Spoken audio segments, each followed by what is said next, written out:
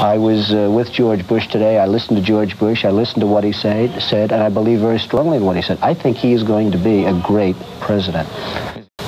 I'm here because I'm a guest of Vice President Bush, Mrs. Bush, the Mothbachers, and some others. And as an observer? As really an observer, and it's an interesting system, and I wanted to see really how the system works. It's the first time that I've been involved in a convention.